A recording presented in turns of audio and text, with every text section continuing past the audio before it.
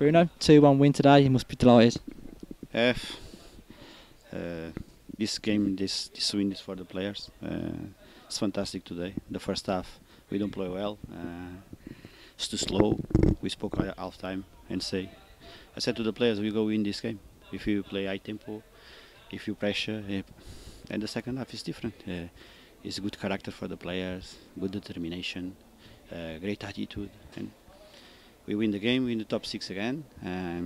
It's important for us, for the players, because work every day is fantastic for me, and this game is for them because it's fantastic. It's fantastic. They work very good, and on the pitch we see everybody together as a family, as a team.